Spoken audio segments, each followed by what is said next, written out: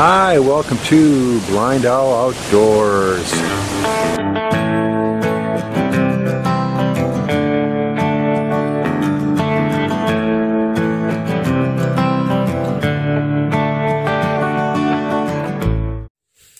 Hi, welcome to BlindOwl Bushcraft and Survival. My name's Dan. I'm here in the Philippines. I've got a few videos here I'm going to do in my car, just because it's nice and quiet, and you see we're not bouncing around. I'm sitting in my carport. I'm starting to get hot right now. I'm going to turn on the car in a couple minutes, and I might blast some air conditioning in between videos, because even when it's idling, there's a little bit of vibration on the camera. Right now, it should be just crystal clear and smooth. So I've got an old knife here. This is it doesn't have a brand name on it. This is a old Marlin spike knife. This is from the early 1900s or late 1800s. It has a Marlin spike on it with no lock, which is kind of neat. The blade's been sharpened a gazillion times, and it's all worn down and stuff. Has the same sheep foot end on it, but it's been sharpened so many times that the blade curves up on it. It says Sheffield, England on the blade, which is supposed to be a famous place for steel in the older days. It's got kind of like almost like a pearl handle scales that are so used that they're almost worn off. This was my grandfather's knife. This is a knife that I think his daughter gave to him or something like that. I got it when he died. I didn't think anybody else would want it, so to me it's very special. I'd like that. I wish I had one of his knives from when he was a real sailor. My grandfather in the 1970s, I'm just going to change the subject. In the 1970s, early 1970s, my grandfather was the last man in the world alive that sailed on a ship called the Falls of Clyde, which was bought by the Bishop Museum in Honolulu, Hawaii, and turned into a museum.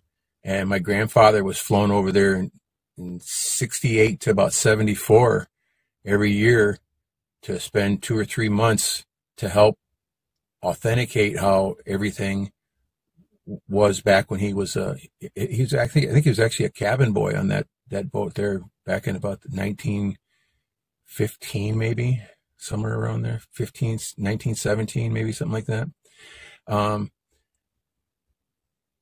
He wrote a book about 3 inches thick on the ship, on how everything was rigged and what the cabins all look like and stuff.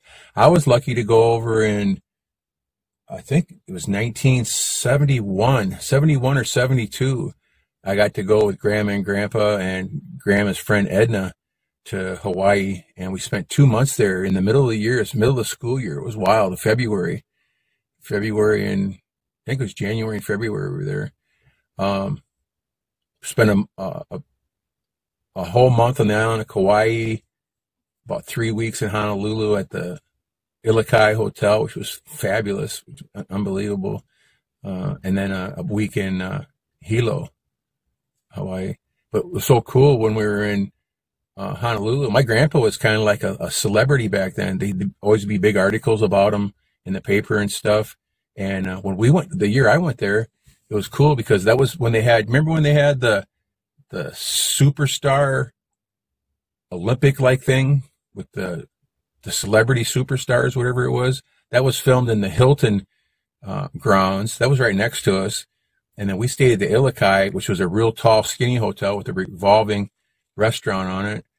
And when we were there, also, we got to go to Don Ho's restaurant, and we ate dinner with Don Ho and 4 of the guys from Hawaii 5-0, not McGarrett or Dano, but the Hawaiian guys. It was so cool. I mean, I was just a punk kid. I was only 11 years old, something like that, 11 or 12 years old. And, but for me, it was really cool.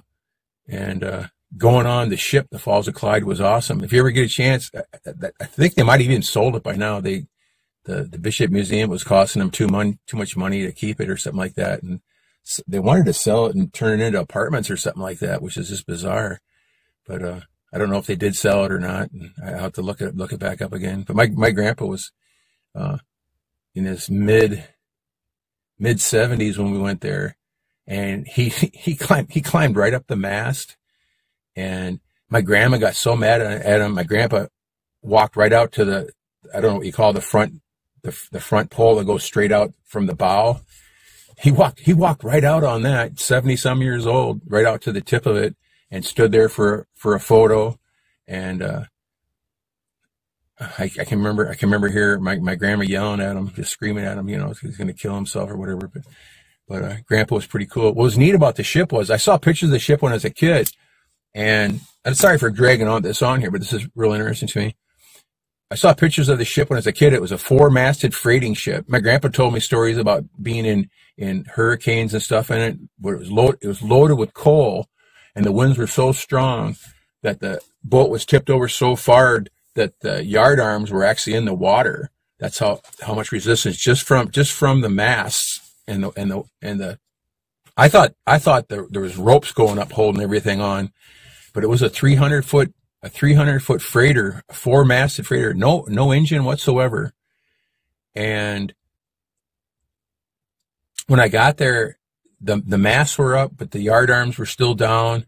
They had the rigging up, and then I got to see the rigging, and it turned out to be 4-inch cables, steel cables were what's going up and down, holding the masts on and stuff like that, where I thought they were ropes and things like that. You remember the old, the bounty movies and stuff. But I was just awed by the size of it. And they had, when we were there, the captain's quarters were all redone, and the pilot, area was all done, and just fabulous, beautiful. I'll put up some video, some photos and stuff sometime of it. Maybe you guys are interested, maybe you're not. And there's a few of our viewers are from Hawaii. I don't think from Honolulu, but they're there. And the Falls of Clyde, though, was just an awesome thing. It was being pulled as some kind of a freighter up in Alaska when the Bishop Museum found it. It was just had no mass on it, nothing. And it's a big steel boat, not a wood boat. Very, very, very, very interesting. It's a wonderful time in history. My grandfather was a sailor he was born in 1896, so it would have been about 1909, 1910. He got into the shipping, into being a sailor, and like I say, cabin boy, worked his way up to be a sewer guy. That was the top job on the boats.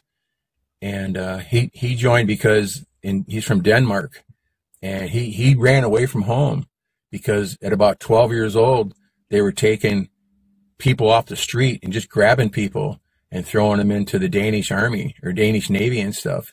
And he didn't want to be in the war. He went and was on freighters and stuff. And but very interesting guy. I'll tell you a story about him sometime. But that's all I got for now. I just wanted to show you the cool knife. When I see the knife, I take it out a lot. I see it, I think of my grandpa, and makes me feel good. Every time I tie a knot, I think of my grandpa, and that's why I use different knots, like the Carrick's bend to connect ropes. That's a sailor's knot. That's a knot my grandpa taught me when I was a kid.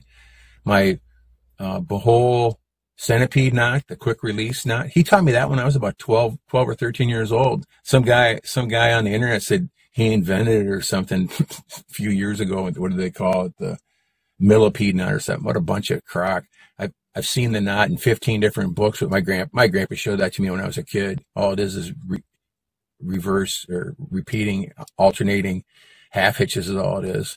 And very simple. Everything my grandpa had, like all his magnifying glasses and everything, and then they had a handle on it, all had the twist knot that I have a couple videos on my twist knot. Makes just for decoration for things, just beautiful stuff. And he had knots everywhere you can imagine.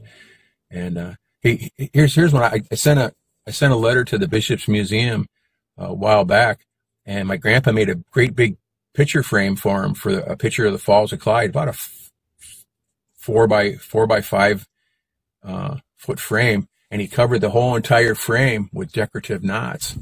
And I asked the Bishop Museum if they still had it, and I said, "Yeah, it's in a back room." He said, "But it's beyond repair because he said your grandpa used 3M glue, which is yellow and turns yellow after a while, and all the cords were white, so it didn't look good enough to display. But the knots were exceptional. I remember when he made it. I remember watching him make it, and I love thinking and talk about my grandpa and my dad and stuff. Take care, everybody. Hashtag 22 day. Let's take care of our veterans too, and figure a way to get the problem they're having, everyone else aware of it. Go outside, have some fun, and by all means, be safe. Watch your backs, guys. Take care.